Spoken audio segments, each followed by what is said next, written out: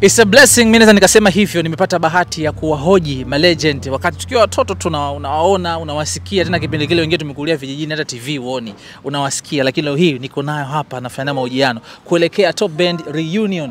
Of course ni bendi ambayo kila mtu alitamani siku moja kumuona Chila na TID pamoja tena, na hatimaye tarehe 28 tunawaona jukwaani. The target ya hapa Mbezi Beach kunaitwa hivyo, si ndio? Bro, heshima yenu bwana. Ikurudie pia. Mimi naitwa Abubakar, naitwa Khalid. Okay. Sawa. Faza, kwema? Alhamdulillah. Okay. Sawa. Mimi nimependa sana kitu ambacho kinaenda kufanyika. Mimi nataka kidogo tu Chila.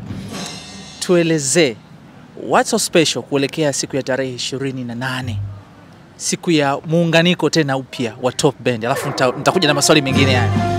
It's been almost 13 years or 14 years.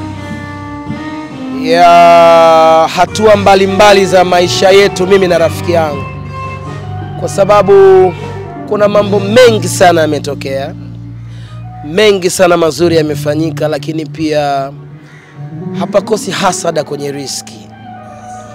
Lakini sisi tulisema haya yote sio muda sahihi wa kurudi nyuma kuangalia eti tulifanya nini, tulikosea wapi.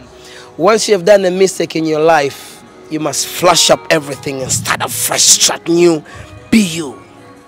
So what we said like, yo, hebu tufanye kitu tofauti ambacho watu hawaku-expect katika maisha yao au katika vision yao.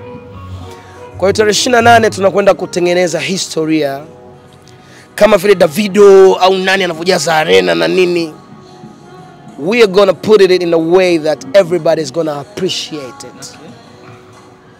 Tumeanza kwenye foundation, tumerudi kwenye watu wetu ambao walikuwa kitusupport enzi na enzi, kuwaita, kuwaambia kwa nini tumeamua kufanya kitu hiki. Ni kwa sababu tunaupenda muziki huu, tuna vipaji, na hatuwezi kufa njaa kwa sababu ya maono ama mawazo ya watu ambao wanapenda kutuona tukiwa separate. However it went, ana watu wake, ana fanbase yake, nina watu wangu na fanbase yangu. Tunawaita pamoja tushikane mikono kwa sababu kesho ni mbali sana. Okay. Mimi sina hakika na kesho, sio malaika. Kwa hiyo tarehe 28 ndio siku ya execution. Please, naomba na mwenzangu naye aielezee kwa ufasaha. Unasema execution, unataka kumexecute nani precisely? Sababu kuna bendi nyingi hapa. Can you mention? Hizi local bands ambazo zina depend on one artist au good artists who are playing behind it. To execute them. In which way? Like real execution? Musically. Musical-wise? Musically. Musically. We have no gun to shoot somebody. You're not a lion, I'm not a cheetah to kill somebody. Ndio maana Gardner akasema mbwa mwitu na nani? Na fisi. Yaani ukija huku utachagua uende kwa kushoto mbwa mwitu, kulia fisi. Nilipenda ulichokiandika TID, ulichokiandika kupitia ukurasa wako wa Instagram kwamba ulitoa mfanano. Lakini huyu jamaa anajua sana. Yes, ulitoa ni yeye. His visions, perspectives ziko juu zaidi hawa master wako. Master wangu tena. Master wako sio ajifaa wanaendesha Range Rover. Hawana hizi. Okay. Sawa. TID ulikuwa umeandika kwamba ukafananisha kilichotokea kwa Mariah Carey na Whitney Houston kupitia ukurasa wako wa Instagram kwamba watu kuna namna waliwatengeneza ili wawe faida kwao. Unadhani the same kwa nyinyi ilitokea kwamba mligombanishwa na watu? Hiyo ilishotokea kwangu. Kwangu ilitokea kwanza na Dully Sykes. Walitugombanisha, tukafanya concert pale Diamond Jubilee. Nikalalamika tu baada ya kupewa hela ndogo kwa sababu watu walikuja wengi. Watu wengine walinikasirikia, wakataka kunitoa kwenye game. So kama alivyosema Chila, tumepitia mengi mabaya. Lakini it's not the time to define that moment because we lost a lot of time. Suli Kimedia anapenda sana kusympathize na viewers wake. Angalia utaumia mtoto mdogo. Okay. Yeah. Sawa. Lakini ndio hivyo, it take a real soldier to understand another real soldier. Yani real always recognize real. Na hii combination mimi nakwambia wewe njoo value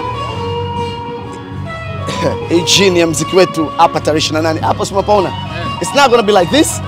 tuko na decor master anakuja hapa, it's gonna be like sio show ya nani, basi show ya Mariah Carey na Whitney Houston. Ndio hii sasa. Sawa, hapo nataka nifahamu.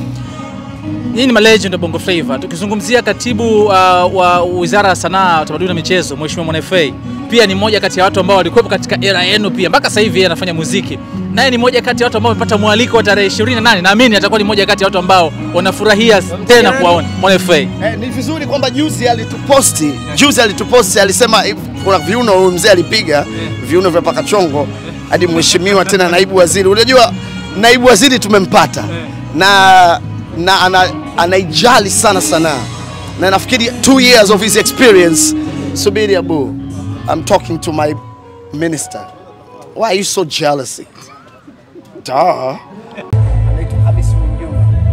Mtoto wa Kitanga yuko mtaani kwangu nyuma. Sijeuri tu lakini namheshimu baba kipenzi. Umekosa nini? Tuna maingo, unajua bondeo na maingo wana makidai. Kwa hiyo mimi kakaangu na Mwakinyo wanawaweka katika level fulani hivi ambayo naiheshimu. Kwa hiyo kwanza Mwakinyo ana game hapa katikati na nachukua nafasi hii kumuomba Mheshimiwa Mwanafa kuniletea. Mheshimiwa, naomba niletee Mwakinyo kwa sababu ili pambano lake ni pambano la Tanga na mimi ni mtoto wa Kitanga pia. Kwa hiyo tunalinadi pia hapa na tunaondoka wote. Inshallah. Inshallah top Bendi. Tunaondoka sisi Mwakinyo na Mwanafa na timu ya taifa na Yanga. Simba sana naye. Sasa basi interview imekishika, haiwezekani. Bana interview imeisha. Bana no. Basi Simba oye. Wewe unagubu.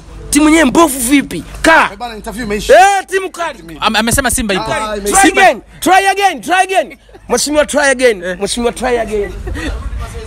try again. Mheshimiwa Deuji, tuna tiketi zenu za meza za 3,300. Nyinyi watu wakubwa. Tuna meza zenu za watu 3,300, meza yenu kubwa. One thing Ricky Media. Tunaweza tukawa tunapiga kelele, tunatengeneza jokes, tunatengeneza mazingira, lakini nataka nikwambie tarehe 28 hapa Target. Mimi Kiingilio shilingi ngapi kwanza? Kuna meza za 200,000 kwa VIP. Wamesema wataweka na 50,000 na bucket kadhaa pia kwa watu fulani. Alafu kuna 10,200. Very reasonable. One thing, nachukua wasaa huu na wakati huu kukwambia hautojutia. Okay. Hautojutia muda ambao umeutumia. Ni watu wawili ambao wamepita hatua za maisha, wameamua kukua, wamechagua kukua na wanakwenda kufanya vitu tofauti. Sawa, hapo asante. Hapo Pachila. Wadogo zako wengine wa era hii ya sasa hivi umewalika? Sisi tumemwalika kila mtu. Labda kuna zile simu za direct zile bana, mdogo wangu bana, na jambo langu bana. Unajua mtu kama Haji Manara ni mtu ambaye mimi namheshimu, nampenda na najua nini anafanya. Najua heshima yake kwenye tasnia ya mpira, najua umuhimu wake. Kumuona sehemu kama hii kwangu mimi sio kitu cha kushangaza. Lakini anatakiwa kujua wajanja wako wapi. Okay. Wajanja sasa hivi wako. Hii ndio bendi bora sasa hivi. Haji. Hii ndio bendi ambayo ukimuoa huyo Zailisa ndio atakayokupigia. Atakupigia nani? Diamond kila siku uko naye kwenye private jet, maana mko hapa, sikizeni. Sisi wala tuogopi mnachokifanya. Sisi tunakiheshimu mnachokifanya. Sema sisi tunapofanya mambo yetu alafu mnataka mpaka tuandike invitation, tuaite kwa mbwembwe, mimi siwezi. You should be here. Sasa sikiliza, tuna tangazo. Chila. Simple.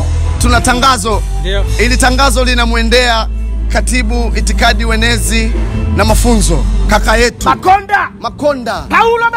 Paulo, wewe ndio mwokozi wa vijana. Tunakuomba tarehe 28 kama una spare time tupitie. Wewe ndio mwamba wetu. Chamwino kumenoga Makonda wewe inakumenoga, chamwino kumeno. Makonda umenoga. Mchimbi umenoga, Mchimbi umenoga, Samia umenoga, Samia umenoga, Samia umenoga.